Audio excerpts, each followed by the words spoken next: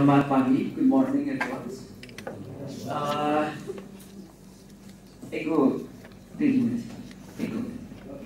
Hi. Today I want to, before starting the class, I want to introduce you. There is some guests here from Nagoya Institute of Technology, Professor Atsushi SATO. From Nagoya Institute of Technology, and he is an associate professor in civil engineering. And there is some other guests, and you that from Kakefu Juken, and I want to introduce Mr. Tetsushi Oribe.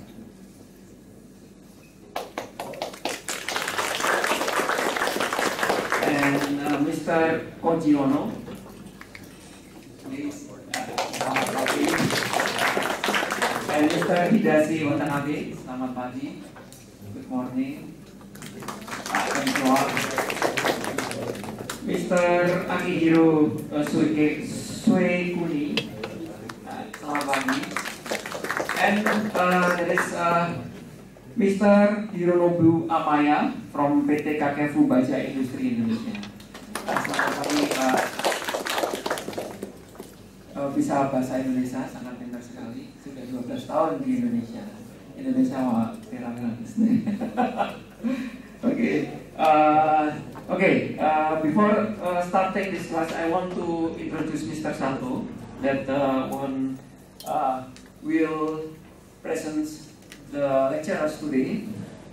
Mr. Sato Atsushi, Dr. N. He is from Nagoya Institute of Technology and graduate from Nagoya Institute of Technology in divisions of engineering, doctor course, completed in 2000. There is a lot of papers that Dr. Sato already published. It's all about civil engineering. But today we want to introduce about how to design building structures under seismic load effect. And if you want have some there is questions in the end of this class, and maybe that Pak Baskoro already said before is about there is a gift from Kakefu. So I don't know. Even maybe Pak Aswin or Pak Baskoro will give to you by lottery, or if there is some good questions, so maybe you will get the gift from Kakefu. But later on, we will decide about that. Okay, Dr. Sato, this is time is yours. So maybe if you want to introduce the details, so you can introduce first. Thank you. Thank you very much. Selamat pagi. Saya nama Atsushi Sato.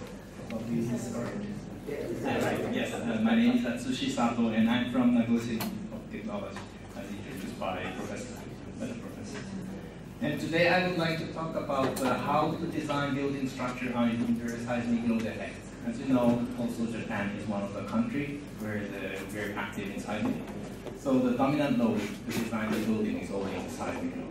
So I would like to give information about how we are designing the buildings under seismic loads, and also not fully informed, but I would like to refer some values or code which is written in ASCE, which is the American standard, and also the Eurocode 8, which is the European standard.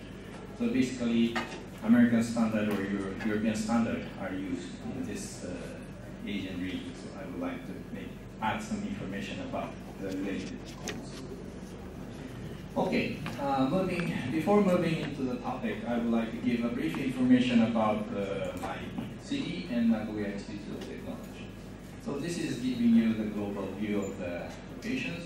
So at the top part, I'm showing the Japan, and in the equators, your country is located here. So it's about 6,000 kilometers far from both countries.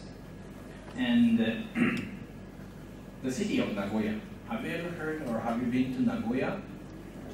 Nobody. So let's give a brief information. Where Nagoya is located in Japan. So Japan Island looks like this small island. And if you see the main part, in the east side, we have Tokyo. And almost in the middle, the most famous ancient city, Kyoto, and Osaka is located. And very close to Tokyo, we have Yokohama. So in between this Tokyo and Osaka, this place is we have Nagoya City, and it's in Aichi Prefecture. And if you go this part is the most famous city, Toyota. Headquarters of Toyota is located around this place. So basically, this region is having a very heavy industrial area. So like a lot of motor companies, Toyota, Honda, Mitsubishi's headquarters are located in this region. And if he goes, focus on the center of Nagoya, this is Nagoya City, and almost in the center of the city, we have our campus. And if you get more closer, this is the main station called Nagoya Stations, and you take the station by 2 stops, you can reach to our campus. So it is located in a very convenient place. So we have a lot of students coming from suburbs, like taking bus or train by 1.5 hours. But this is a very convenient place, so we have a lot of students coming from different prefectures. So this is the information about the Nagoya city. And talking about myself, my department is Department of Architecture, Civil Engineering, and Industrial Management Engineering. It's a little bit long department. And my profession is structural engineering, especially dealing on seismic design. And also I'm a professional architect, so I got the license of the first class in Japan. And about my background, I'm now positioned to be associate professor in NITech, Nagoya Institute of Technology. But before moving to this position, I moved to several universities. So for example, I did a visiting scholar at the University of California, San Diego. And after spending 2 years in US, I moved to Kyoto University as assistant professor for 2 years. And after that, I moved back to my home mother university in 2010, and I'm currently now doing associate professor in Thailand. And during my stay in NITech, I had a chance to be a visiting professor in Czech Technical University in Prague. So it was like 2 years ago. So I visited several universities in the world. And a little bit talking about my department. Basically, my department, as I mentioned, is having a long name, and it can be divided in 3 groups. So architecture and design, civil and environmental engineering, and system management and engineering. And basically, this department is merged to one department, but mainly this is not mixed. So when the students are belong to architecture and design, they will focus on architecture or design. And if they go to civil engineering, they will focus on civil engineering. And the definition of civil engineering in Japan is, if you would like to deal about the building structure, for example, this campus, or your home, or some commercial buildings, it will be handled by the Department of Architecture. But once if you go to like a road, bridge, or the dams, which is strongly related to the infrastructures, in Japan, it is belonging to civil engineering. So we have a significant difference. But probably in your country, if you say civil engineering or structural engineering, that department will be handled the structure part. And architecture will mean basically the design. So I think we have a very significant difference. So I think I would like to mention this first. Okay. And this one is giving you some picture of the lab I'm using in my campus, and we call this structure lab. So we have this kind of space for conducting the testings. And about the strong floor, we will first build some kind of like framings for the reactions. And we do this kind of testing. This picture is showing the test of the beam to column connections test. So the vertical component is a column, and the horizontal component is a beams. And this region we call the joints. And we sometimes do this kind of testing in the lab. And also, not only the steel structures, but basically the timber, the traditional houses in Japan is made by timber or wood. So also we do some timber structure testings in the lab and improve the structure performance, especially for the seismic. And this one is showing the picture of my group. This is myself, and this is the team of my research group. Currently, I have, how many students now? Like 8 or 9, and sometimes I also have some international students from abroad. And his name is Vincent. At this moment, he was coming from France and doing research.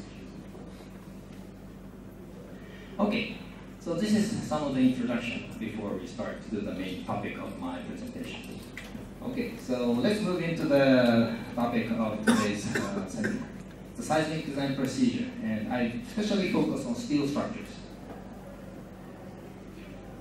This is giving you the statistical data of the earthquake or seismic motions, and this one is showing the distribution of epicenters in the all over the world. And this data is between 2004 to 2013, and which the magnitude is greater than 5 is plotted in this map. As I showed you in the first big slides, Japan is located here, and Indonesia is located here. So I think, as you can recognize, that Japan is one of the famous countries where we have a lot of earthquakes, but also you can understand that below the Java and Sumatra Island there is a Java Trench. So it means there's also a very large number of earthquakes. Of course, 1 month ago we had an earthquake in this region, and a lot of damage was happened. So also I believe that in Indonesia it is very important to do the seismic design for the buildings, especially also for the residential buildings, because such kind of number of the residential houses is having a significant amount compared to the commercial buildings. So in my understanding, first, the important thing for the engineers is how to design the residential houses in the engineering context is very important. Okay. And this is also giving the number of earthquakes which happened in the world, almost the data of 10 years. And if in between these years, we had almost 1,600 earthquakes, which have the magnitude is greater than 6. And almost 20% of the earthquakes happened in Japan. And probably Indonesia is also having a very large majority, according to that map. And this one is giving you the number of the deaths and missing person and the event which happened in Japan. And this one is giving you the data between the past 20 years. And as you can recognize here, almost 90% of the dead killed people during the disaster is caused by earthquake or tsunami. So it means that is a reason why always designing the buildings should be considered under the earthquake. So that's the main reason. And intuitively, probably you have an image that probably some of the students in this class have an image that Japan is a very significant earthquake. So there must be a long history in seismic design. So I would like to give you a brief history tables of how the code is developed in Japan. And in that, so if you go back to the history, the blue color is showing the disaster, and the red color is showing about upgrade information. So in 1923, we had a very significant earthquake, Great Kanto earthquake, which the magnitude is close to 8. And during this earthquake, the death or missing people reached like 105,000 people were killed. And mainly the killed people were due to the fire. So after this disaster, the city of Tokyo decided to do some upgrade. And mainly they put an additional regulations for the fires, but also into 1924, they wrote the requirements for the seismic design. And this was a year for the designers, for the management, that they have to take care of the seismic loads for the design. So it means before 1924, we didn't have any rules how to design for the seismic events. And after several years, in 1948, Fukui earthquake occurred in the middle part of Japan, and that magnitude was magnitude 7.1. And during this disaster, almost 3,800 people were killed. And in this term, not only the timber structures, but gradually in Japan, we started to build the reinforced concrete structures. So after this event, the government of Japan decided to build a law. And after 2 years, we had a building standard of law. And this is a law, not a standard. So if you violate the law, you will be a criminal. So basically the government decided to make a law, and this law should be applied all over the country. In 2004, they had some rules, but this was only applied on the capital city of Tokyo. But the Fukui is like a more suburb prefecture. So after this event, the government decided to compile the law. And so it means when you go back to see the history, the seismic design procedure was compiled in 1950. So it means our history of seismic design is only having like 70 years. So it's relatively new. And after several events like in 1968 or 1978, finally in 1981, the building standard law had a significant upgrade based on the damage observed in the past earthquakes, and the building standard law provided the equivalent Douglas procedures. And this is the basic design procedure still we're using in the practice. So this 1981 is one of the key years for our country, and we are still using this design procedure. So mainly I would like to focus about the design procedure which was compiled in 1981. And of course, after the 1981, we had a lot of earthquakes. In 1995, we had the Great Hanshin-Awaji earthquakes, and almost 6,400 people were killed during this earthquake. But yes, so killed.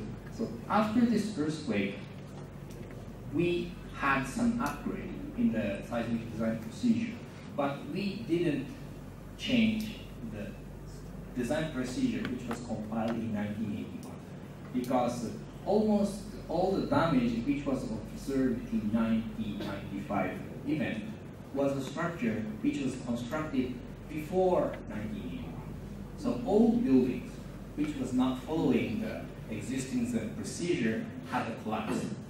But the structure which was based on the existing 1981 design procedure didn't have a collapse. Of course, there was a minor damage, but it didn't go to the collapse mode. So that event proved that the existing standard was sufficient to protect the human lives. So we still use, that's the reason why we're still using the design procedure, which was compiled in 1981. But from the economic point of view, even if it is a small damage to the building, when we think about the serviceability or reusability, we have to terminate the usage of the building during the repairs. But from the point of economic view, if you close the office for 2 weeks, the company will have a significant loss. So it means such kind of idea happened after these years. So after this event, the government finally decided to add another design procedure. In 2000, they added the additional design procedure called the calculation method of response and limited strength. And in 2005, they added another design procedure, energy balance based seismic resistance design procedure. And basically, this design procedure is called performance-based design. So the structure designer will first determine what is the required performance in the structures. So, and based on that assumption, they will determine the structure members. So it means more freedom are given to the structure engineers. But freedom means you must take the responsibility of design. But this kind of was launched in the field of the design procedure.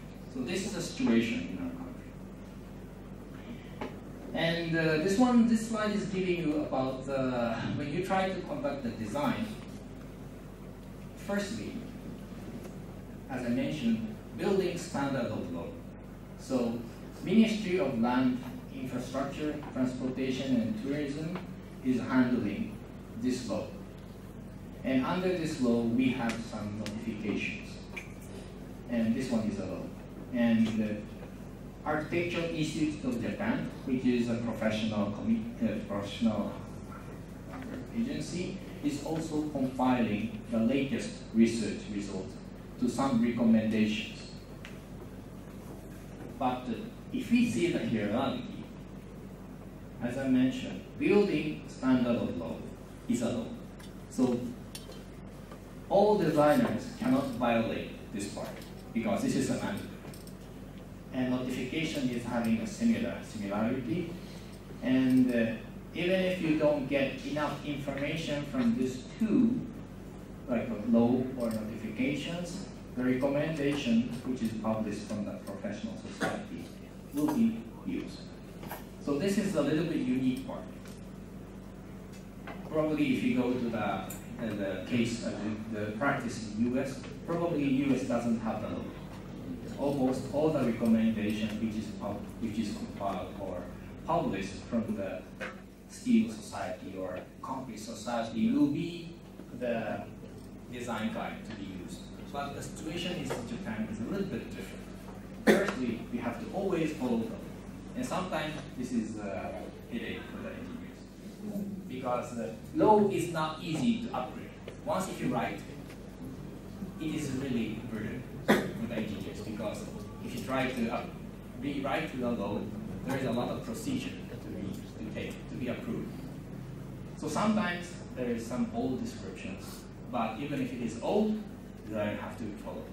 Sometimes so this kind of issue is always happening, and the engineers are really complaining. And this is giving you some of the cover book of the recommendation, which is published from the professional agency, the Society of AIJ.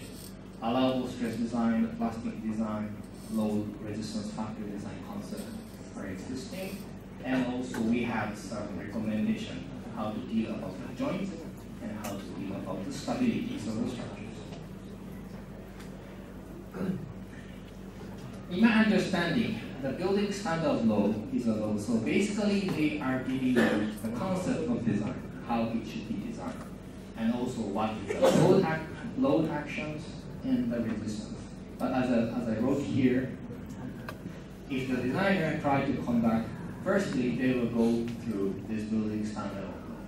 But if needed information are not provided in this law or notification, which is a mandatory, structure designer will start to use a recommendation which is published by the AIJ. So this is the structures. Okay. I will skip this. So, as I mentioned, I would like to give the information about the building standard of law. So this is giving you the concept of design and also giving you the information of the law which is used in the design. We have several hierarchies or procedures. Firstly, if you try to build a structure which is greater than 60 meters, nonlinear dynamic response time history analysis should be conducted. So we don't have a static design procedure. All buildings, like skyscrapers, should be designed based on time history analysis. And the designer should get an endorsement or a certificate from the scientific committee. So we need all structures which is having a very tall buildings should have a peer review. So it means it will be really cost. They have to spend a lot of cost, and they have to go through a very strict review from the professionals, like the professors of the structural engineering. But once, if the building is equal or less than 60 meters, so like 60 meters of the rainforest concrete is like 25 stories or like 3 stories. This kind of buildings are allowed to use the standard procedures. The standard procedures I'm mentioning here is a procedure which is compiled in 1981. And we call this one equivalent lateral force procedures. So it means we can apply only the static analysis, not dynamic analysis required for this kind of buildings. And as I mentioned, the validity was proved through Kobe earthquake, which happened in 1995, and Tohoku earthquake, which occurred in 1911. Okay. By the way, I will provide this whole slides after this lecture, so probably somebody's taking some pictures. So if you're really interested, I will provide this slides to your professors, so you can download somewhere from the website. So don't worry if you miss some words from my slides. Sorry about that. I have to mention that first. So I would like to talk about this. And as I explained, we have the first design procedure, which is compiled in 1981. But also, as I mentioned, we have another procedures, which is called performance-based design. But maybe 90% of the structures are computed by this design procedure. So I will focus on this basic design procedure, which is used in the real practice. Equivalent lateral force procedure. This procedure is also provided in the ASC 7 and also in Eurocode 8. So similar procedure are existing in all over the world. But the difference is we have several design paths. We call it route, and route 3, route 2, and route 1. And designer can select whichever he wants, but we can say route through is the most sophisticated design procedure, and route 1 is a simplified design procedure based on route 3. So the simplified means there is a lot of limitations. So if you try to design route 1 by steel structures, they are only limiting for 2 stories. For reinforced concrete, probably is also 2 stories. There is a lot of limitations. So if the building, so this kind of route is existing.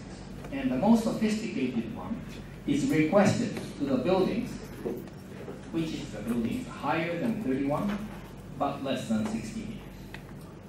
So almost like 15 or 10 stories maybe reach the 31 meters. So greater than 10 story or less than 20 story will be this, should be followed, this route 3 design procedures. And if we see in detail, the procedure is requesting 2 design phases: allowable stress design and ultimate strength design. And the allowable stress design is the requirement for the service limit state and the damage limit state. And in the second phase is ultimate limit state, so no collapse requirements is applied for the second phase. So we have, the designer should pass 2 phases. And according to my understanding, probably Eurocode or the ASC design procedure is only having this requirement and not fully following the allowable stress design. So they are only checking the ultimate strength design, and there is some limitation in the storage or some service limit states, but they are not requesting to do the phase one. So this is a unique part in our design procedures. Firstly, I would like to give about the rough concept of the phase one. I call it allowable stress design, and it is fairly easy to explain in the equations. So the right side of the equation is giving the allowable stress, and this is stipulated in the building standard of law. So if you select a material, for example, if you select steel or concrete, the value are given in the building standard of law. And the left side of the equation is the design stress. So if you model the structure and you apply the load, means mechanical. If you do just a simple calculation based on elastic, you can know what is the force subjected to the members. So based on that force, you will know what is the stress existing in the members. So comparing the allowable stress, and if you fulfill this equation, it means allowable stress design is fulfilled. So you can move to the phase two. And in the seismic event, also we have to think about the service limit state and damage limit state under the seismic moderate earthquake. So if you use the return period of the term, 50 years return period is used for the moderate earthquake. And if you say in the probability exceedance, it's about 20% exceedance probability in 10 years. So this kind of seismic intensity is considered in the service limit state. And this is giving you the design table, which is stipulated in the building standard of law. So long terms related to the service limit state. So in this phase, we don't have to care about the seismic design. But the short terms, it means we have to think about a little bit of accidental loads, like strong wind, which is coming from the typhoon, for example, and earthquakes. And based on this short term, we have to think about the load combination, including the seismic loads. And based on this, we will apply the load to the structure. And also, in the root 3, in phase 1, there is a limitation of the story drift. It means even if the allowable stress is fulfilled, if the story drift is significant, it means the service limit state, or if it's not comfortable, if it is really flexible. For example, if you have a really flexible floor, and if you walk in the floor, you will feel some vibrations. Probably no client will expect to have like such kind of uncomfortable design. So to avoid such kind of situations, also in our code, in our law, there is a requirement for the storage drift. And in the phase 1 elastic design, the storage drift should be less than 1/200. So it seems relatively strict, but if you go and see the Euro code, they are also giving you the same numbers. 0.5% of the storage drift is a limitation, one of the limitations. And if you go to the AS7, as I mentioned, basically the AS7 is focusing on ultimate limit state design. So if they are not giving you the limitation on the elastic limit, but in the ultimate limit state design, they're also giving you the storage drift limitation. And based on the AS7 manuals, for example, if it is a very resisting frame, they are giving you like 2.5% or 2% of the limit. But there is some limitation in the story. So some similarity can be found in also the other design procedures. Okay, so first, this is the requirement for the allowable stress design. So allowable stress and the storage drift is requested. And the ultimate stress design, which is called for phase 2, is to prevent the collapse of the structures. So first requirement is structure safety should be confirmed. So it means it has to be proved that the structure will never collapse. Of course, there is allowed to have some damage. And in this phase, the return period of the seismic event is about 500 years. Phase 1, as I mentioned, is 50 years. In this phase, it is 500 years. In the probability, we say 10% exceedance probability in 50 years. So this is kind of difference we can find. And the requirement from the phase 2 should be fulfilled equations. The right side is giving you the capacity of the buildings, and the left side is giving you the required carrying capacity of the building. And this one is given by the building standard law. And a little bit, this is giving a lot of equations or formula how to compute what is required. And to compute the required, there are 3 values which is used for the compute the required strength. The right side, Q sub UDI, is the load action determined by the linear response spectrum. So if you have the spectrum, you will know what is the maximum. So based on that elastic response, you will know what is the Q sub B. And based on the ductility, I will talk later about the ductility of the ductility reduction factors. There is some coefficient multiplied to the elastic response. And in between, I write the shape factor is giving you the coefficient, like a penalty. So basically, the meaning of S sub E is equal to 1 is having a regular building in plan in elevations. But of course, you are a student in architecture, so probably you will never design a building with the same floor plan and the same elevations. That means you must have some penalties because there is some eccentricities in the planning. But that kind of idea is added in this part. And this kind of philosophy, strong column, weak beam philosophy, is requested. The meaning of strong column, weak beam philosophy is the structure fuse. Fuse means the component which dissipates the earthquake energy should be located in the beam and must be avoided from the columns. Because if you have the hinge in the columns, it means it will trigger to have a story collapse, soft story collapse. So soft story collapse means a very dangerous collapse mode. And so that's why it should be avoided. So that's the reason why we have the beam, strong column, weak beam philosophy. And again, if we go in detail of the other design procedures, for example, in Eurocode 8, there are also a similar requirement. The strength of the column should be greater than the strength of the beam.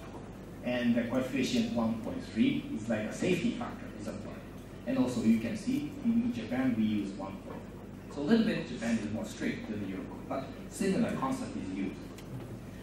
And also in ASC7, not ASC7, AISC, it's American Iron Steel Construction, is providing 3418, which is a seismic provision. And in their chapter of moment resisting frames, there are requirement for the strong column weak beam philosophy. And in these equations, numerator is giving you the strength of the column, and the denominator is giving the strength of the beams. I will skip the detail of these equations, but it means this equation should be greater than 1.0, means column should be stronger than the beam. But if you do the calculation in detail, the meaning is like having some coefficient. It's a similar things. But also in US, they have this kind of philosophies. Okay. So this one is the elastic response, and we will multiply the coefficient, seismic story share coefficient at each story. So it means the uppercase W sub I means the total weight of the structures. So if you're designing 3-story buildings and if you're focusing on 2 stories, means 2 stories is supporting the weight from the 3rd story and the 2nd story. And the lateral force is a ratio of the weight. This kind of idea is used. And when you try to compute this coefficient, we have also several coefficients. But roughly, I would like to give the information what kind of coefficient this one is. And that is the region factors. Probably, if you have a chance to see the spectrum map, in Indonesia. Corresponding to the locations, high seismicity, low seismicity, there is some acceleration given in the different locations. So the location is given in this part. So if there is less activity in seismic, this coefficient is giving a small value. And R sub T is elastic response spectrum. So if you select the site, the code, the standard in Indonesia is also giving you what is the design response spectrum corresponding to the site. So similar, we have it here. And A sub I is the lateral force procedure. So the distribution in the structures, and C sub 0 is the intensity. Anyway, this kind of coefficient is given. But if you see in detail for other standards, for example, in Eurocode 8, the not independent, not separately, but the combination of the location, coefficient region, and the response spectrum, there is a horizontal elastic response spectrum stipulated in Eurocode 8. And the lateral distribution is also given in Eurocode 8 in a different word, the modal spectrum. So you have to carefully see how the structure will respond. And let's see the American standard, which is more familiar in Indonesia. The seismic ground motion values, which is given in chapter 11 of ASC 7, this value is given as a response spectrum. And if you see chapter 12, clause 8.3, there is a formula how to compute the distribution in the elevations. Okay, and going to the coefficient of the penalty, if you see in detail, this is composed by two coefficients. Penalty factor to consider irregularity in the elevations, and penalty factor to consider irregularity in the plan. So elevation and plan penalty is evaluated by this coefficient. And there is a maximum values. So if it is a regular building, there is no penalty. But if you have a lot of irregularity in elevation and plan, you have a penalty maximum to 3.0. 3.0 means if you have a regular buildings, and if you switch it to irregular buildings, the load which have to be used for the design must be increased to 3 times. So intuitively, we can imagine that irregular buildings having a lot of penalty, but we have this kind of penalty factors. And if you see the details from Eurocode 8, there is also some description about the irregularity, and also there is some description about the irregularity in the elevations. Okay. And Eurocode also in ASC 7, there is some description in chapter 12 of clause 3.2, irregularity, irregular and regular classifications. And the table giving you what is the definition of the horizontal and vertical irregularities. So ASC 7 is also giving the similar definitions. So you can recognize that basically, if you just focus on phase 2 design, Eurocode 8 or your ASC 7 is having a similar design procedures. But of course, the value is a little bit different. But basically, we're having the same design concept. And I would like to give you what is the meaning of D sub S. And also, this idea is given in Eurocode and ASC 7. And is phase 1 is elastic design. So if the seismic motion is stopped, it means the structure will go back to the original position. Means no residual stress or no damage in the structure.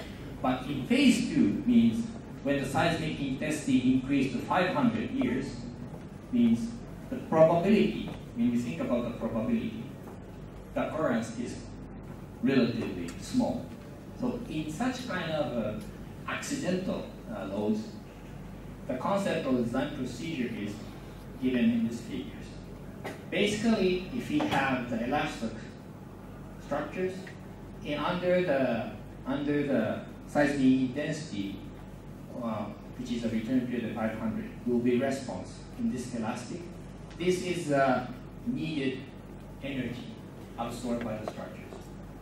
But from the point of economy, from the economic point of view, keeping elastic structure, which is having a return period of 500, will be not efficient, because probably our life, we can only live like in maximum 500, no, 100. 500 is over beyond our life length. So in that case, we say this is an accident. So if we will having such kind of a large intensity earthquake, the concept is, okay, let's allow some damage in the structural components and try to rely on the ductility of the systems. So the concept is, if we have the same area on the elastic response and this elastic plastic response, and if the area is the same, means area is equal to the energy. And earthquakes means the input of the energy should be absorbed somehow in the structures. It can be okay to absorb by the elastic response, or it can be absorbed by the elastic or plastic response. So the concept is, why don't we use the ductility part of the structure's component? So this is the concept of the design to the D sub S coefficient. And if we have sufficient ductility in the structures, for example, if we're using steel structures, intuitively we can imagine that steel having a large ductility compared to concrete. So if we have a large ductility, it means the D sub S, which has to be used to compute the yield load, can be a large value. Because if you have a sufficient ductility can take care of the energy, even if you have a low strength. So this kind of idea is used for this concept. And similarly, a different character is used, but in Eurocode 8, they have the behavior factor Q, and they use Q equal to 4 or Q equal to 5. This means they divide the elastic response amount by 4 or 5 to compute what is the required yield strength in the systems. And I think this figure is much easier for understanding. So this one is the structure, actual structure response of one of the existing buildings. And if, according to the elastic response spectrum, we will know what is the expected phase share under elastic response in the seismic intensity return period equal to 500. And in the design table of the ASC7 or in the standard of Indonesia, probably you're having the value R, omega, and C sub D. Have you ever heard about this seismic response coefficient? No, okay. I will talk a little bit more detail. Okay, so this is the actual. So it means, of course, we can, some of the designer can, as I mentioned, design based on this shear force, but from the point of economic view, it is a little bit a burden for the client. So as I mentioned, why don't we rely on this ductility? But depending on the ductility. So the concept is R is a value, how we can reduce the forces for the design. So in this case, R V sub E, which is coming from the elastic response, is divided by R to compute what is the design for seismic force. So this design force levels will give you how to determine the member which should be used for the energy dissipations. But if the structure is indeterminate, there is some strength effect. So in the ultimate level, there is some hardening or structure force redistribution. So in the ultimate state, the strength of the structure will reach this point. So to estimate what is the ultimate strength of the capacity of the structures, the code is giving you the omega to compute to bump up the required strength. So these kind of values are given in the standards. When I go through the standard in Indonesia, also these values are tabulated, depending on the systems. So if you're trying to design a moment resisting frame, R is equal to like 8. If you go to the concrete, for example, R is like given like 6.5. Some kind of values are given. So it means, according to the elastic response, you will have this amount, V sub E, and based on the given R, depending on the structures, you will know what is the design forces.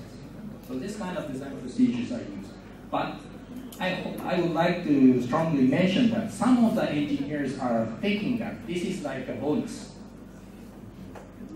Because if you have a large R, design force are having a small value. But that understanding is only just focusing on the vertical axis.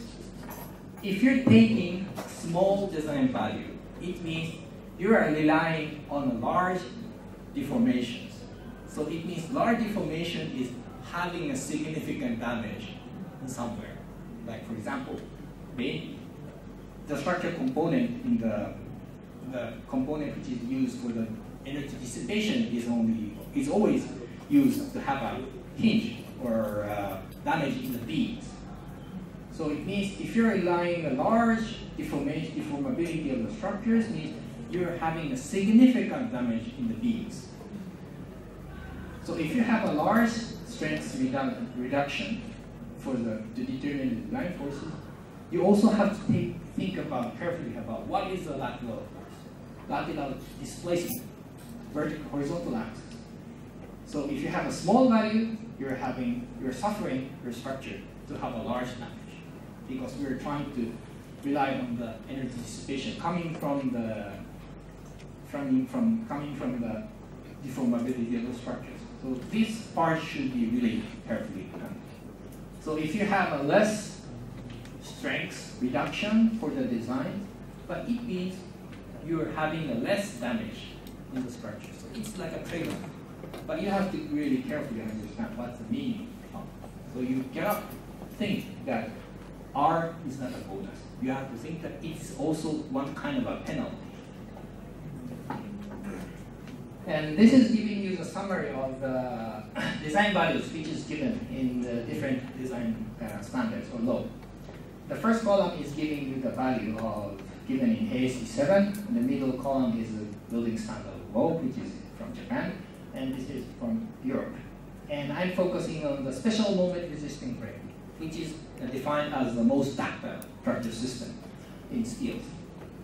And R is a modification response coefficient. R equal to 8 is given in ASC 7, and we never have the definition of R in building standard law. But there is a definition called 3 is omega naught, is over strength. So we can focus that when we try to make a direct comparison, this is a value we have to be carefully focused. In ASC 7, R sub mu is given to, based on this value, R sub mu, which is used to compute the ultimate strength, is used 2.67. And building standard law is given 4, and European standard is giving 5. So you can see that there is a lot of difference. For example, if you compare with the AC 7 and the European standard, almost 2 times difference can be observed. And basically, E sub S is the inverse value of the R sub mu, so we can see a significant difference. The smallest value, which is used for design, is European code.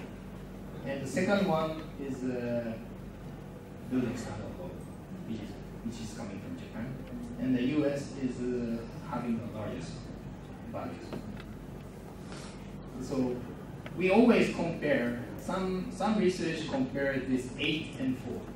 So it means US is taking care of really low values for the seismic design. But if you really understand the behaviors or the definitions, as I mentioned in these figures, we cannot directly compare these force levels So it means the US is really more conservative with Japanese standards. So we can find them. So if you are really interested what is the big difference, probably it is a good motivation to understand the seismic design. But concept is the same, but a little bit the values are different. It's coming from this table. Okay. I will skip this part a little bit, spending a lot of time. So. Okay. I would like to make a little bit of a question time, and I talked about the standard design procedure, which is stipulated in building standard law in Japan. Do you have any questions about my explanations? Yeah. Before question, Tony will explain something. Please explain something. Okay, maybe in Indonesia. Kita bingung biar disimpulin. Harusnya di sini ada Bu Lili ini, koordinator SKB gitu Pak. Tapi saya mencoba untuk apa namanya? There is someone from civil engineering, yeah? No, oke. Saya sedikit memberikan satu gambaran bahwa di dalam apa namanya seismic design untuk apa tadi dikatakan bahwa ada perbandingan antara seismic design antara Jepang, Eropa sama Amerika. Itu yang perlu diperhatikan. Kenapa mereka berbeda? Kemudian yang penting adalah di nilai-nilainya.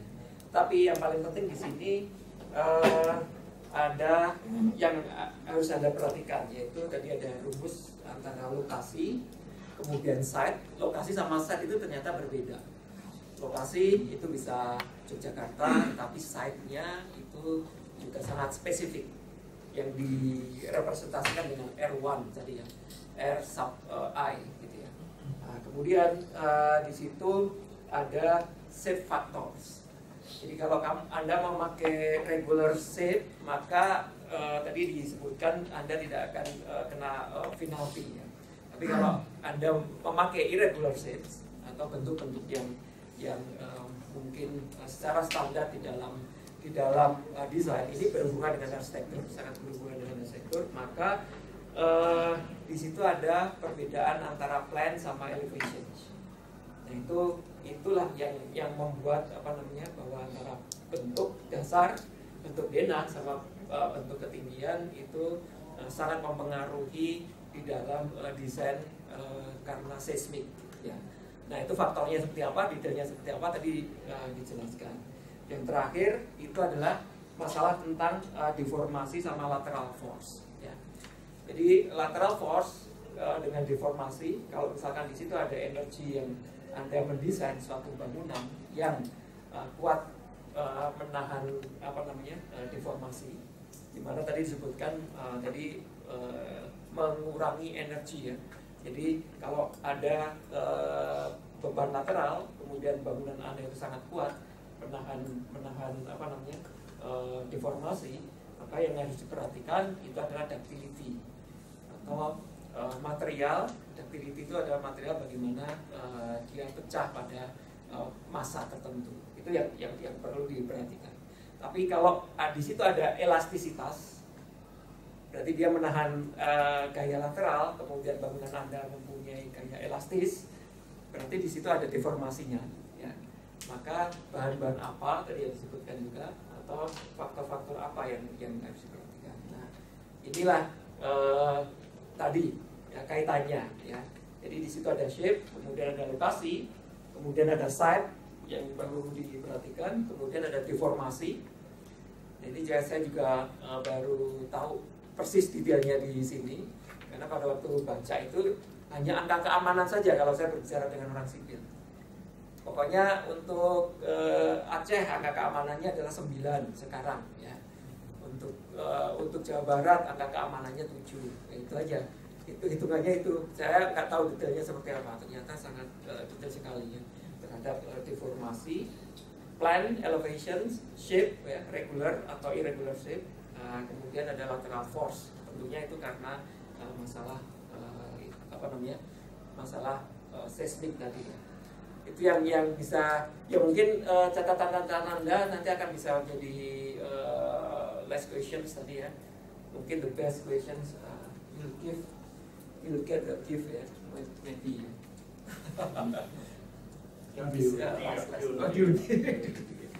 Oke, mungkin ada pertanyaan tadi, pertanyaan itu tadi sedikit saya simpulkan, tentunya pasti di angka-angka, dan saya juga agak bingung kalau bisa angka-angka. Tapi secara konseptual seperti itu ya, beberapa saya. Tapi you can continue. Okay. In the last. Aku boleh ada.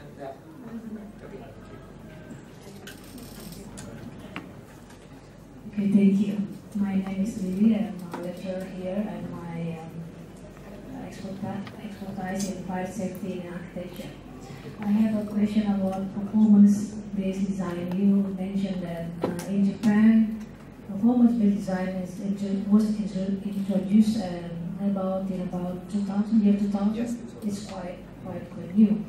I want to, for your information, that in Indonesia we have not implement the performance-based design in our structure, our standard, but in prior safety standard we have mentioned it in our standard, just mentioned, not implement.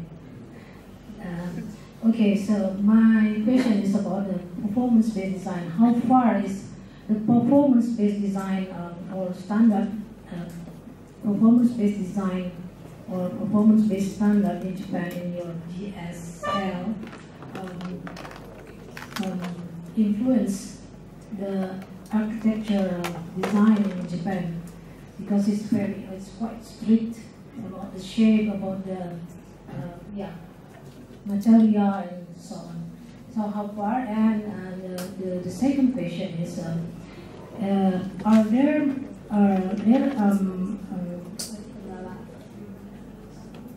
problems in performance-based implementations in your country? Because in Indonesia there are many problems in implementation, such as the expert.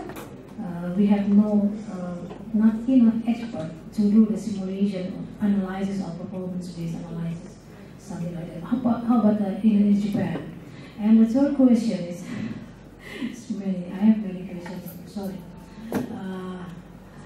How is the role of the academic or the universities in this, or I mean that the relation of the standard implementation and the course or the education in Japan, because you come from university. I think so. Thank you. I will try to explain one by one. And for example,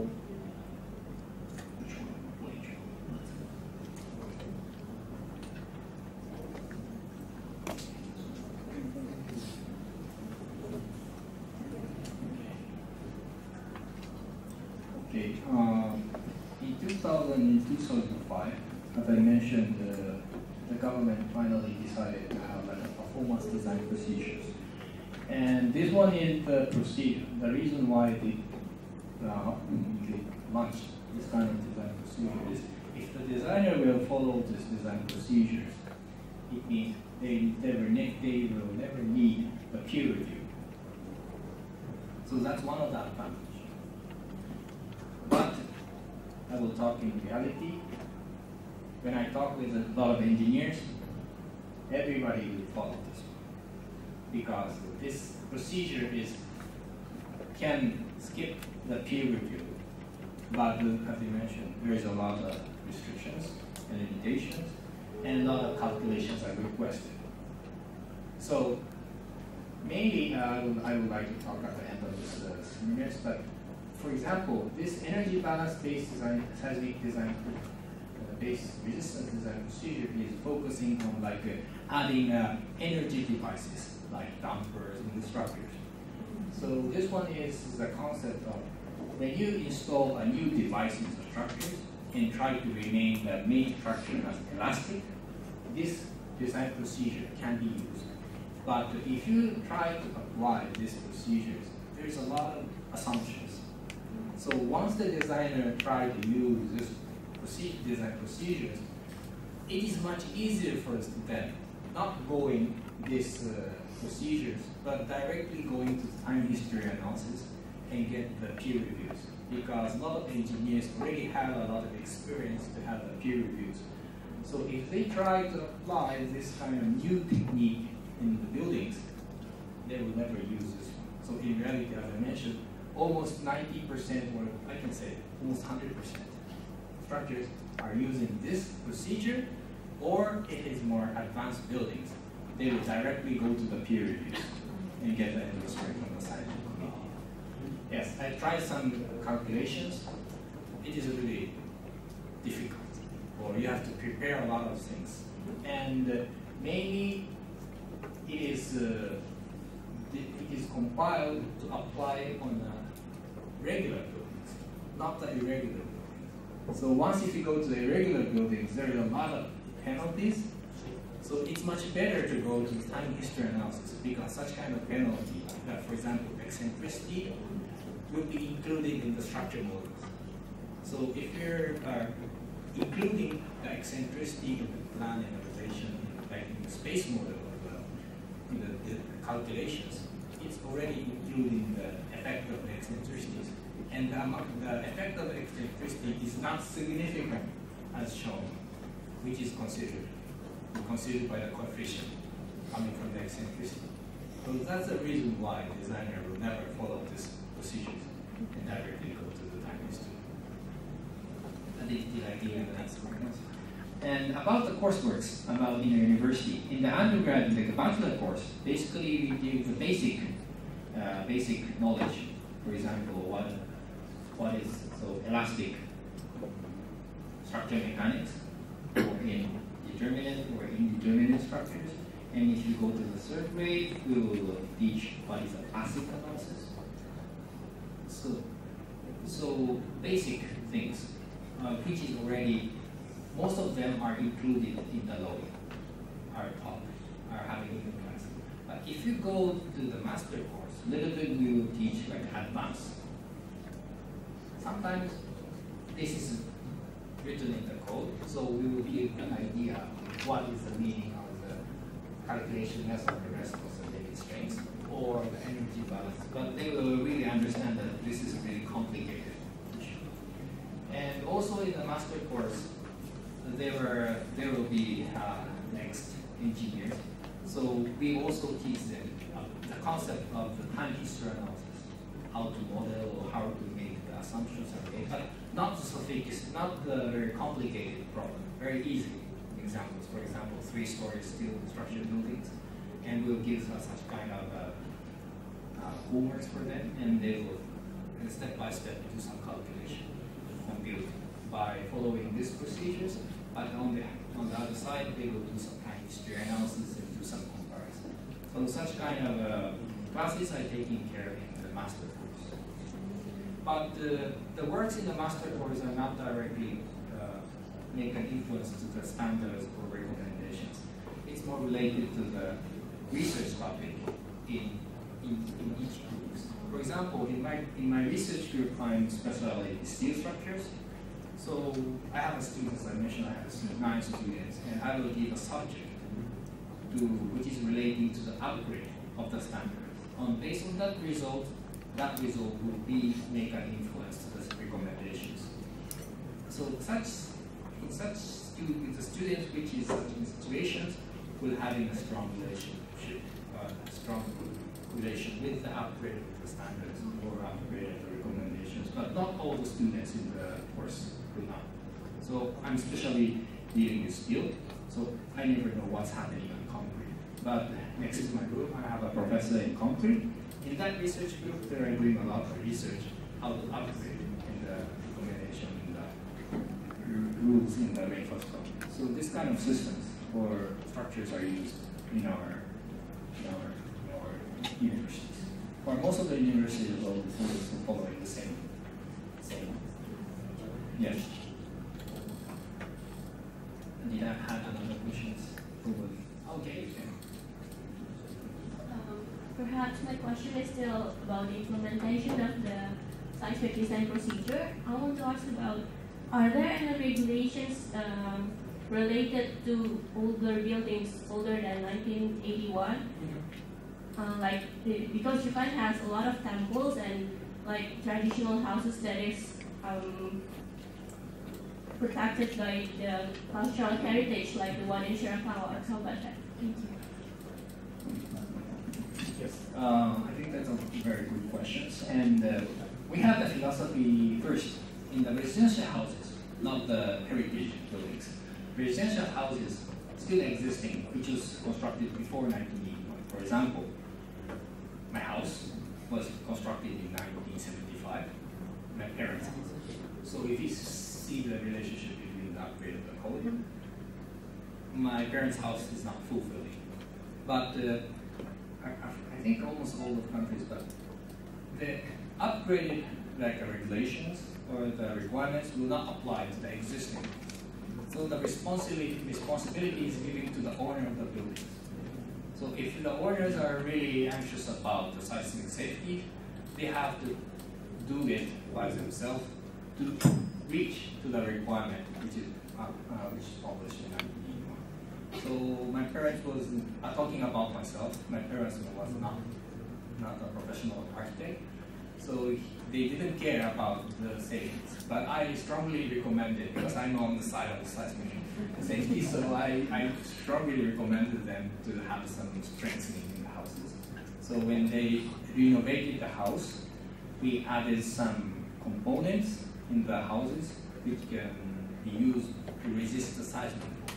So it means adding some components to increase the strength of the house. So it means increase the capacity of the house to resist the seismic actions. But as I mentioned, it's strongly depending on the owner of the houses. So we still have a lot of houses which is not fulfill the existence building codes. But we cannot punish them because the upgradable law happened in 1981. So existing ones are not requested to following by the laws. That's the reason why always we have the earthquakes. Timber structure will have a significant damage, and mainly, for example, in Kobe earthquakes, as I mentioned, we had the number of the deaths reached to 6,400, but 80% of the death people were killed by the collapse of the houses, the residential houses, which didn't have sufficient strength to resist. It means which didn't fulfill the requirements of 1981. So that's why the professors in mainly dealing with the residential houses are motivating the owners to do the reinforcement. But this is a situation. And probably you made another question. The heritage buildings. Yes. They do not do anything. This is the answer. But means the method or the structures which is used for the heritage, like temples and the residential houses, are totally different. When you see the heritage temples, the size of the column is extremely large, and the beam size is also very large. So the resistance mechanism for such kind of heritage structures, like temples or shrines, are not really well known. So if we just follow the design which we studied in the structure mechanics, such kind of assumption cannot be applied in the temples or heritage shrines. So a lot of researchers are trying to understand why the existing very old temples or shrine can resist in under such kind of strong motion. Even if we have an earthquake in Kobe or Osaka, no temple collapsed or shrine never collapsed, and they really sustain in under the motions. So yes, a lot of researchers are really interested in that topics, and they're trying to prove that even if we don't do some reinforcement in the heritage buildings, it can sustain or they can resist. under the seismic conditions. So yes, we really have some like modern structure which is following, which have the idea from the ancient heritage temples. And in very close to Tokyo Station, we have a building called Mitsubishi buildings, and that building's structure concept is coming from the structure mechanism of the temples, and it really worked. So we're still learning from a lot of ideas from the heritage structures. Okay. So we still have 30 minutes. Okay. I would like to quickly go, and I would like to skip some of the parts, but 30 minutes.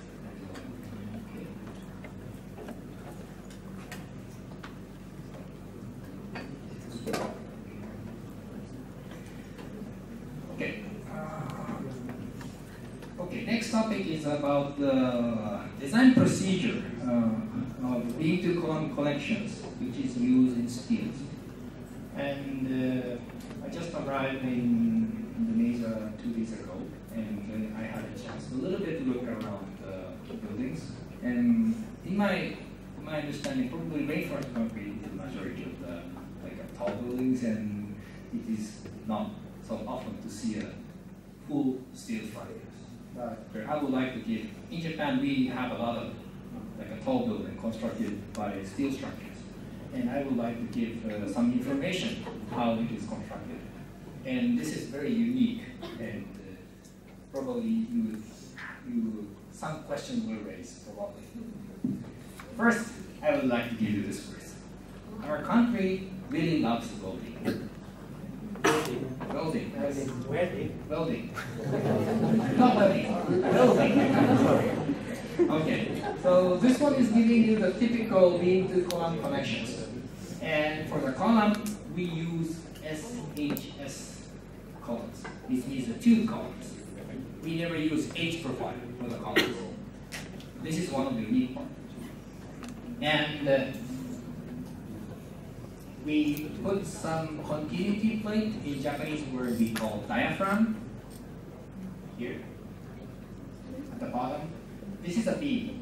So to connect the beam to the columns, the flange should be welded to the columns, but if we directly weld the column, the flange to the columns, there is no stiffness because it is the flange is directly connected to the. If it is connected to the flange of the columns, it means there is a flexibility.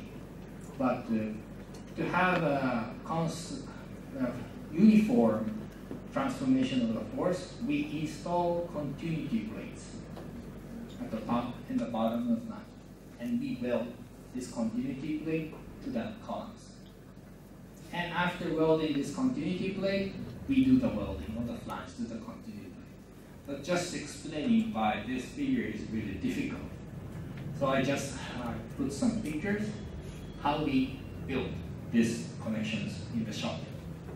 So this is computer graphics. And reality, first we will buy some square hollow section columns from the market. And it is a lot. But first, try to make this panel zone to install the diaphragm. We chop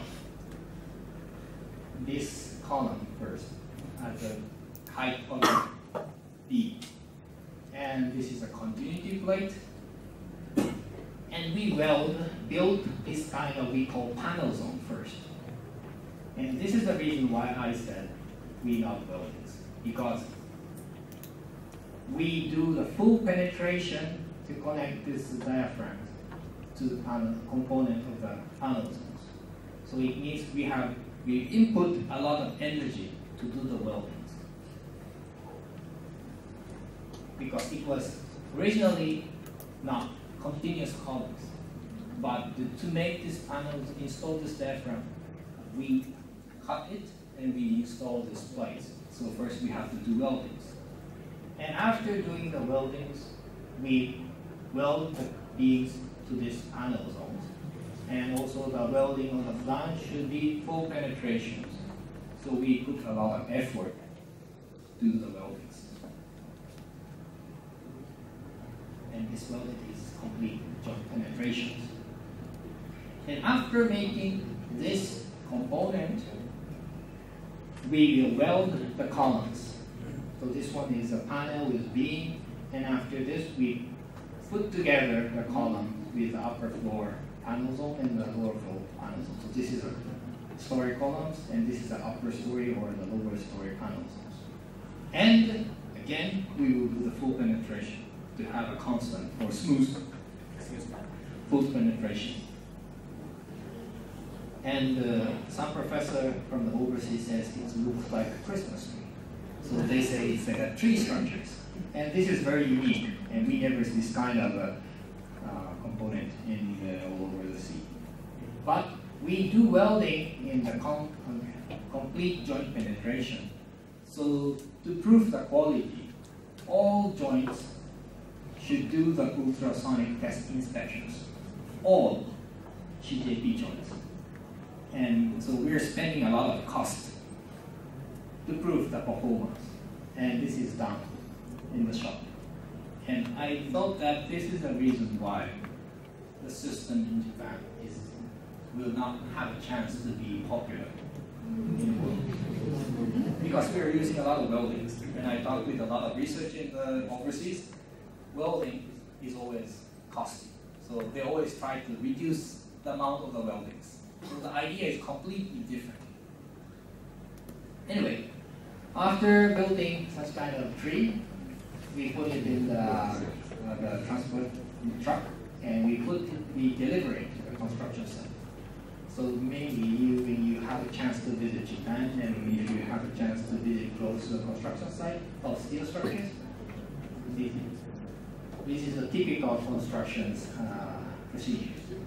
So first we will install the columns, and then we install the beams to connect with the tree structures.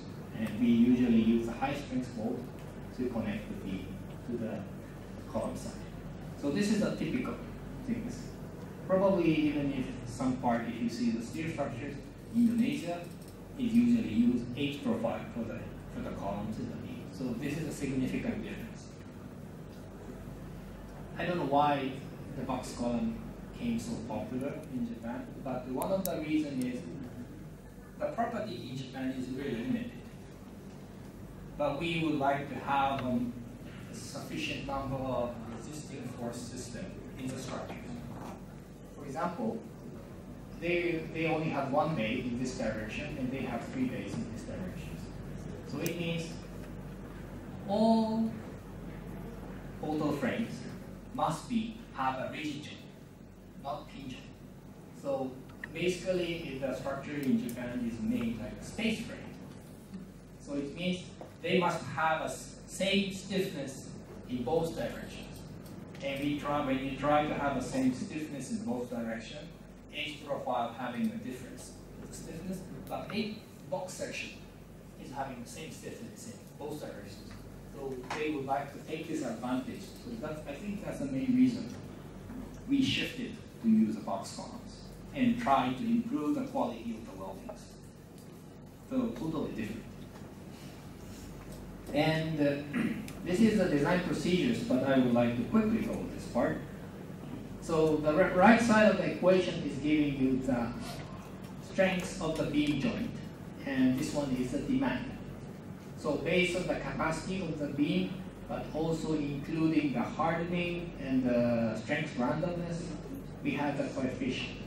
So depending on the steel grade, like S400, there is a large value, 1.4. But if we use like a steel which was developed after COVID earthquakes, the randomness will be limited, so we can have a little bit small numbers. So it means if you select like SS400 for the beam, joint should have stronger connections, but if you select SN900B, 1.25. So if you compare it to the conventional steels, you can have a little bit relaxed demand requirement in the joint. We have this kind of philosophy. As I mentioned, there is a lot of welding signals to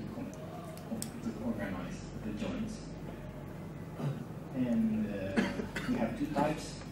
One is fully welded, or only the flanges are welded. And this type, when we connect the web to the splice on the columns, this kind of joint is usually done in the field, because vertical welding is very difficult to control the quality. So this one is called, we define this as like a field welded joint. And if the web is welded at the shop, we call it shop weldings. Okay, this is a little bit giving a lot of equations, so I would like to skip this part. But I would like to, the information I would like you to provide is, probably you realize that there's a lot of welding used in the joints. So that's the important part.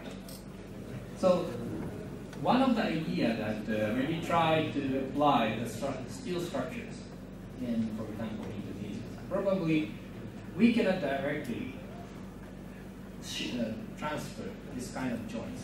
So one of the important things is how to reduce the joint, or probably to make the steel more popular material in the structure system in Indonesia. Probably we have to invent some joint details. Probably that's the best solution. Okay, the another topic is about, this is a main topic that recently I'm doing in my research group, is about the column of the design of the columns. Columns, always, this kind of vertical component is called columns. But the important issue is about stability. Means once the buckling will occur, the system will collapse. So we have some design formulas how to prevent this kind of buckling loads. And I would like to skip the detail, but yeah, we have this kind of formula. And also there is a requirement, as I mentioned, that having a damage in the component is allowed in the phase 2. So sometimes we must allow the column have to be perform the dissipation in the members, so plastic is assumed. So also when the plastic hinge is expected to occur in the column, there is some limitations. And this is the talking in details, so I would like to skip this part. But anyway, yeah, we have a lot of equations to compute. And the important thing that when we try to design the steel columns is still having a sufficient strength. So mainly it can be designed to be a slender member. But this is giving the moment distribution. Based on the first order analysis, if we have the bending moment at both ends, the distribution of the moment should be, but in reality, if we have the vertical axial load, the deformed amount will deliver another moment. This is called second order effect. So if it is not carefully designed, the maximum moment will occur in between the members. So when you do the design, the maximum should be the important values. So you have to be carefully designed. And this to evaluate where is the maximum moment in our existing standard, we have this kind of coefficient, and if the combination of the lengths of the column and the amount of the axial force fulfill this equation, second order effect is not a significant issue. But if this equation is not fulfilled, it means this kind of situation will happen in the column. So in this case, members should be carefully designed. So this kind of requirements is also included. Anyway, so that's I just roughly go to the column design. So the column is also one of the important issues because due to the high strengths, it gives you a chance to be a slender element. A slender element means stability will be a very important issue. So I hope that you will understand that what the meaning of the slenderness of the columns. Okay. And I would like to give what kind of research topics I'm doing and testing pictures will be added from this. So as I mentioned, column is very important. And this is a moment distribution under the seismic actions. And if we follow the design procedures, we have these several limitations. And if we draw the limitations, we can write in this figure. There is a limitation in the maximum axial force. There is a limitation also in the slenderness ratio. And also there is a combination limitations. So this is the design limitations. So if the column, which is expected to have dissipated zones, the column should be properly designed to fulfill this red line. But once it goes to a different moment distribution, the limitation will be like this blue line. And this kind of requirement was compiled in 1981. 1980, sorry. So it's limited based on the whole data. But the most important thing is the existing design formulas are derived from the single curvature and monotonic loadings and only white flange. But in reality, the columns always having a double curvature bending. And as I mentioned, in Japan, we use a lot of box sections, not using the H profile, and also cyclic loading is very important. So to tackle these issues in our research group, we invented some testing jig, and this one is giving you the overview of the testing jigs. And I think it's very difficult to understand what's the specimen and what's the jig. So one by one, I would like to explain. This is giving the whole view. And this part is a specimen. Jig is a really large specimen. And this is supported by the linear guide. So we use actuator to apply the axial force in the specimens. And in the other side, which is the jig is connected to the strong beams, and there is an arm. So we apply the force, the moment force at this end.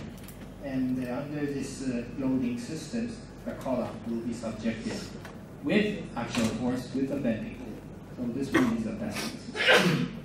And you can see that maybe just take the part of the specimen, axial force is applied to the specimen, and the moment are subjected to the ends. So this is giving you the test setup, and this one is a test before testing. So H profile is installed in between the test jig, and during the test, we will see this kind of lateral torsional deformations. So this is a reality. If you have a slender element, some auto deformation will occur. This is this after the test. So significant deformation will happen. And another thing is, this one is giving you the same length of the specimen. The difference is axial force. This is axial force, 0.2, and you see a large deformation very close to the end. But if you increase 10%, it's shifting to the outside. And this is the same amount, but if we shift to cyclic, monotonic have the large deformation at the middle of the members, but if it goes to cyclic, local buckling occurs at the end of the column. So monotonic show this kind of failure mode, but once it goes to cyclic, even if the load level is the same, just difference of the loading profiles gave us a significant difference in the collapse mode. So that's why cyclic testing is really important. And this one is giving you the pictures, movies. So this one is a load collapse mode local buckling. So if you see, you can see that local buckling. Only the deformation is happening here. But if you see this specimen, length is the same, but the amount of the axial force is different. It starts to deform, but then you can see relatively large deformation occurred, and the local buckling shifted a little bit in the middle. And this one, giving you the same members, if you apply the load on the upper side, we never observed the local buckling in the low end, but a large deformation, which due to the P delta, second order effect, was observed in the specimen. So when you do the design, you have to be really careful. What is the collapse mode? As mentioned, phase 2 is allowing you to have a plastification in the members, but if you have this kind of difference, probably this kind of failure mode will trigger to the collapse of the structure. So this should be avoided. Okay, I will a little bit shift this part. Okay, this will be the same. And this one is giving you the result. First thing is this is the strength. So this is a current requirements, and this vertical line is the current requirements. And the horizontal line is also the requirement. This one is giving you the deformations. So if you fulfill these limitations, deformation capacity can be guaranteed to have this horizontal value 3. But from the testings, it showed that the deformation capacity equal to 3 can be obtained even if we have a relaxed limitations. And also in the biaxial bendings, the limitation is here, but we can fulfill this minimum deformation capacity even if it goes 2 times larger than current existing limitations. So this kind of result can be an advantage for the design, but this kind is not included in the design manual. So as we had in the questions, this kind of result, which we're doing with my students, can be additional information for the next upgrading recommendations. Okay, and finally I would like to give you the information on the special molded moment frame resistance systems. And this one is the project which I'm doing with the US professors. And this concept, this design system is not using a large amount of weldings. So I say this was a dry systems. This is connections. So this is a columns. In this preliminary project, the plate was welded to the columns, but we're just using the fillet weld, not the full penetrations. And the beams are connected to this plate. So it means less welding and more reliable connections. And this one is the test setup, columns, beams, and the joints. And you can see that we had a very stable hysteresis curve. Stables means energy can be absorbed as we expected. So we observe this kind of results. But of course, we have to carefully imagine what kind of failure mode will happen. So in this specimen, this one using the build-up beam, but in the ultimate limit state, we observe this kind of lateral torsional bucklings. But this occurred like in 6% sort. So it's going beyond the limit of the allowable stress, allowable sorting. So we are still moving on this, but we are trying to invent this kind of new joints. And the last project is related to the light gauge, mainly the kakefu industry producing this kind of members. So the members less than 2.3 millimeters are used for the structural component. So the advantage is hole forming can be easily handled. So if you're just having a simple opening, you can intuitively imagine that strength reduction will be relatively easy to occur because this is a free edge with a very thin material.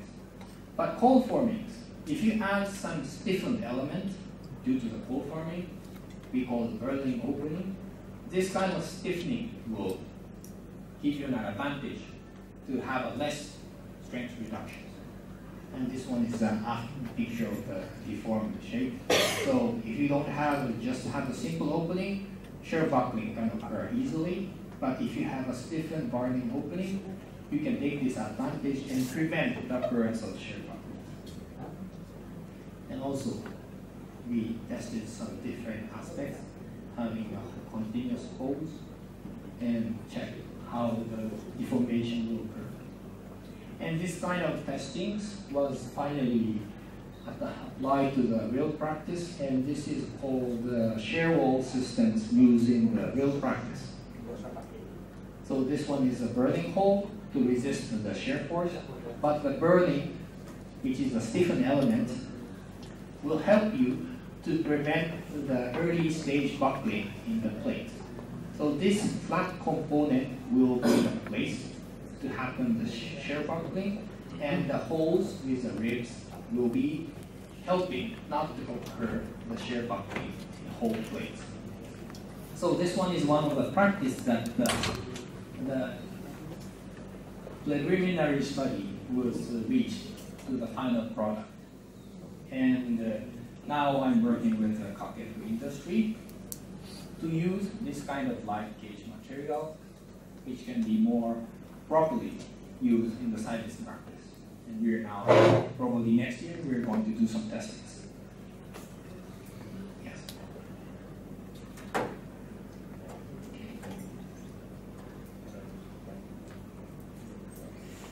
Okay, so this one is a topic about what I am conducting in my research group. And I would like to give a brief information of the typical lifestyle in our research lab, research SATO lab. So this one is giving you about the picture of our research group, and probably there's a lot of professors who have experience to work in the group in Japan. So basically, professors and students are staying in the same floor or in the same group. And I just took the picture from my office to the student space, and basically, at the end of the bachelor course, they will join to the research, for example, in my lab, and they will do some research which is related to the upgrade of the site procedure, the recommendations or the requirements of regulations. And master students, doctor students, bachelor students are living in the same room, so they always have a communications. Sometimes they're really discussing a serious issues, but sometimes they're having a more relaxed life and enjoying the life in the rooms. So this one is a little bit messy, but don't look the messy part. They're really enjoying. And sometimes they're doing some discussion. Probably they're not discussing about the topic of the research. They're just fighting to who will eat the cake. Okay, but we are having relatively relaxed atmosphere in the labs. Okay. And I think I would like to finish this presentation. And thank you very much. Thank you.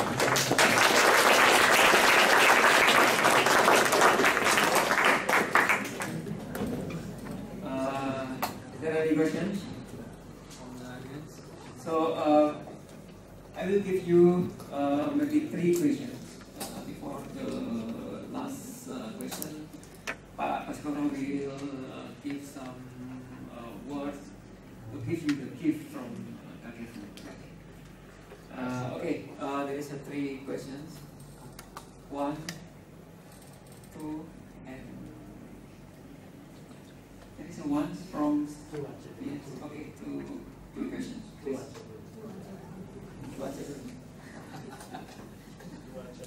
Come over. Or you can speak somewhere. Hajimashite. Sino ang namanya Agustus.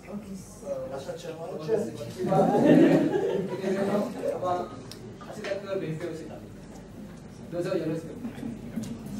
So my question is to the questions. First, you explained that there's many victims. After the first earthquake, it caused by flood, building, and by fire. And after the regulations and the regulation and seismic design that upgraded, there is reduced in victims. And many Japanese is you still to prevent the about to prevent the seismic damage to the building. Because many victims is caused by fire, and I know that steel have low resistance to the fire. Yeah. So how the Japanese overcome that problem of fire resistance? So the second question, I'm talking about crack resistance of the floor building. So is there any materials or technology that can be applied to the floor to be crack resistant? This means I'm not talking about small cracks, but it's wide cracks, like 3 meters or more cracks in the ground. So how do you avoid the building to not be collapsed and to not swallowed by that crack? Okay, that is my question. I think you can give the questions every second question. Good morning. I want to ask a question. Is it okay? Okay. So the first about the building irregularities. Like you said that the regular building, the regular shape, will tend to have a more safe factor than the irregular one. So if the architect want to design an irregular shape, and they place the columns in irregular place for you, is it better to have a very smaller module, or you like to increase the quality of the material? Okay, and then the second, as I know that the concrete will better to handle compression force rather than tension force. So for you, is it better to have a full steel construction, or you have concrete material as the column material and steel as the beam material?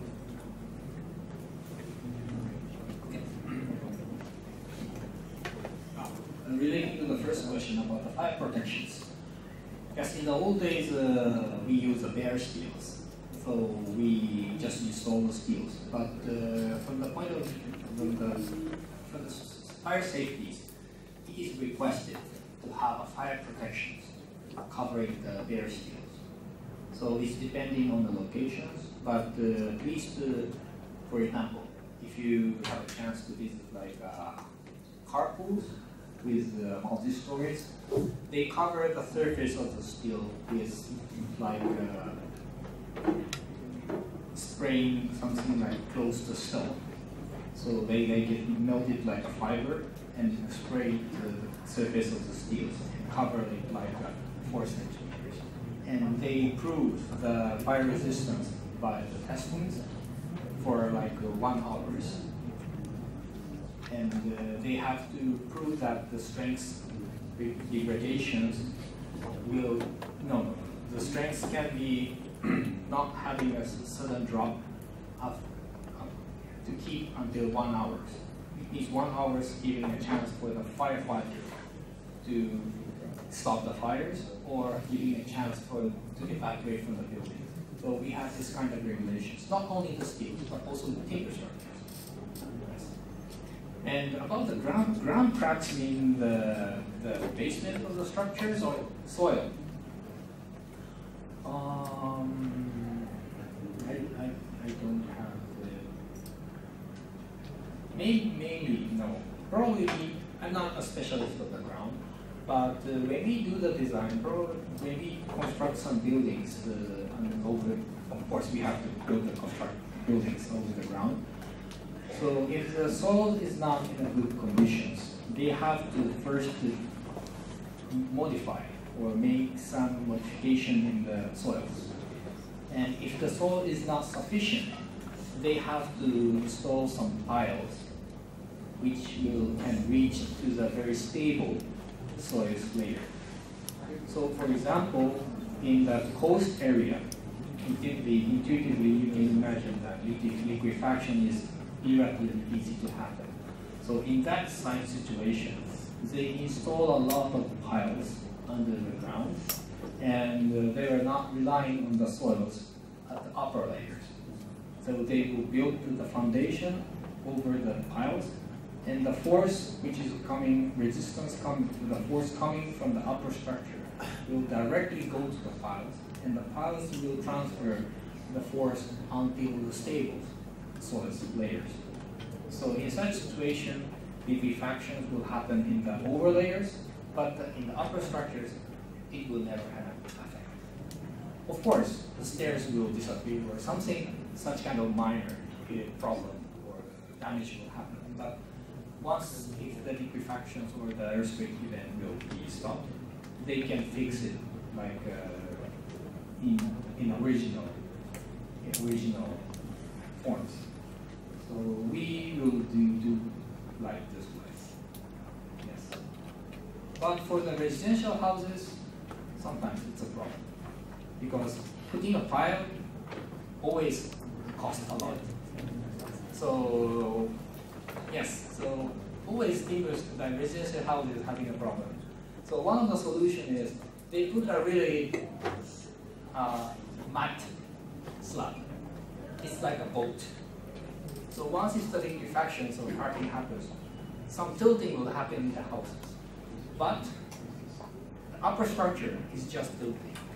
So they will put some jack to uplift the houses and put it in the original position. But this is also very costly.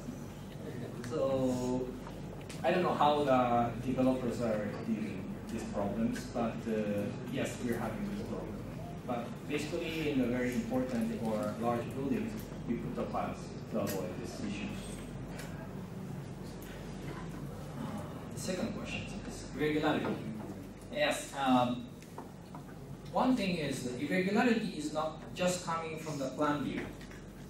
We always base on the calculation. So the important thing is you have to know where is the center of the gravity and center of the stiffness.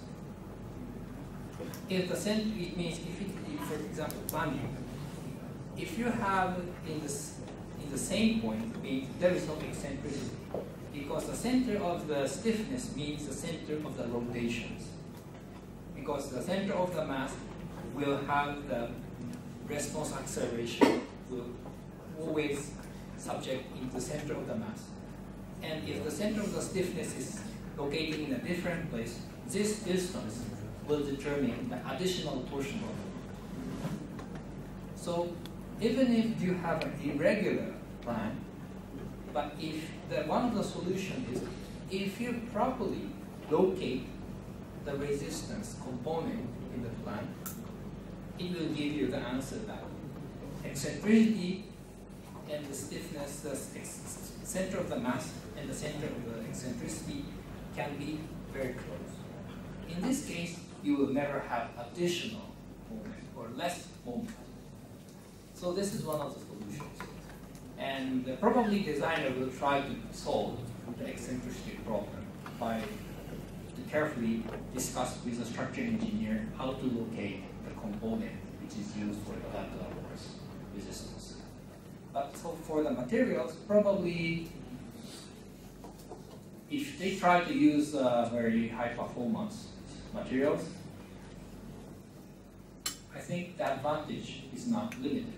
So they first try to relocate the components to avoid the eccentricity. And in the columns, so did I give you the answer for the first question?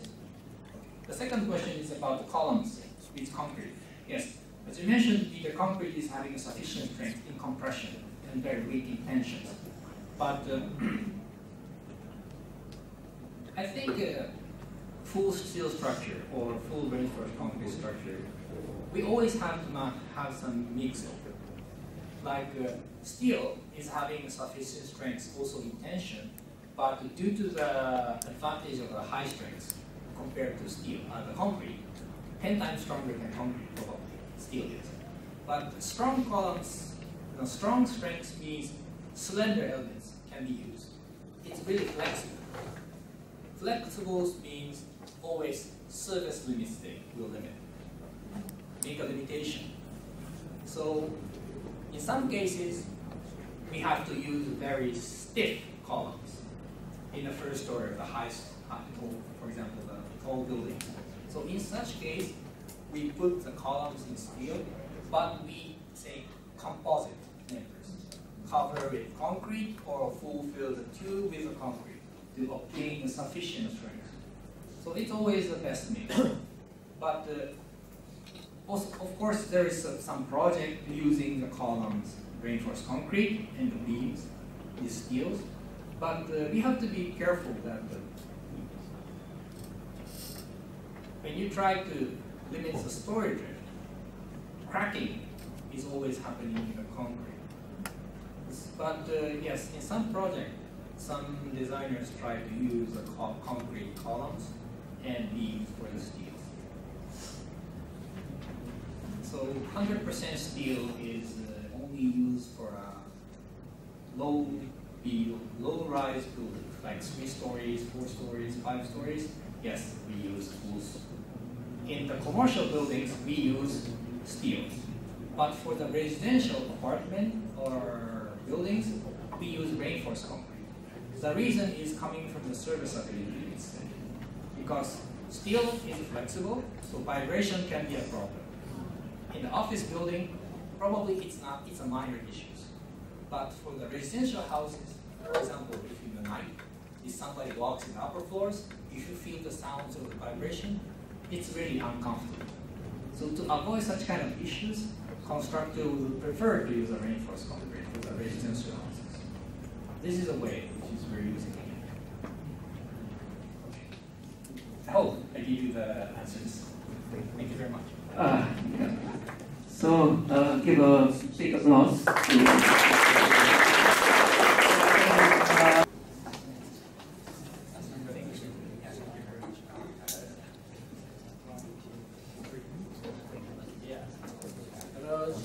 untuk moderator Pak Teguh, untuk moderator tepuk tangan. Untuk moderator, tapi orang Jepang.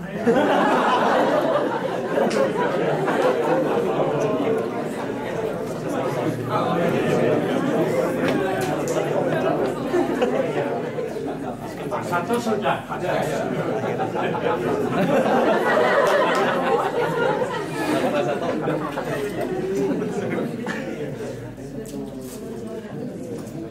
Tapi ngomong-ngomong, saya juga dapat hadiah. Nanti saya akan diundang lihat pabriknya di sana.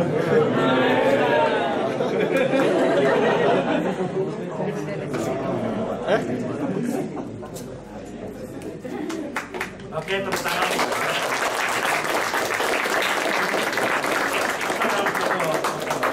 Oh, udah ada foto ya? Sudah ada.